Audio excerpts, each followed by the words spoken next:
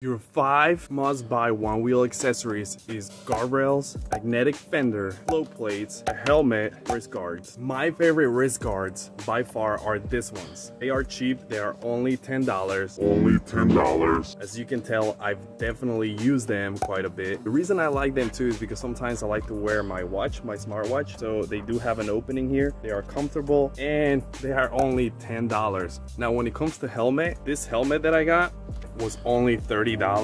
I painted it, but what's cool about it is that you can actually remove all of the inserts so that you can watch them. It has this little doodad here, so you can tighten it around your head so it stays very secure. Get it? It'll save your noggin. Ow! That actually hurt a lot. I shouldn't have done that.